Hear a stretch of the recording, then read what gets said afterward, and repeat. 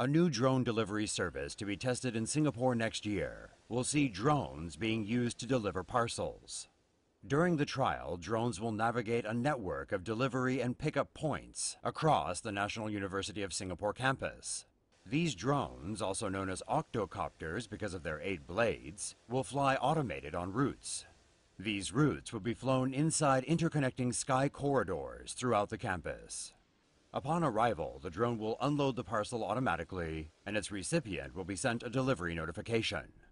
Airbus says if the drone testing is shown to be safe, it may potentially increase acceptance of passenger flight testing in Singapore.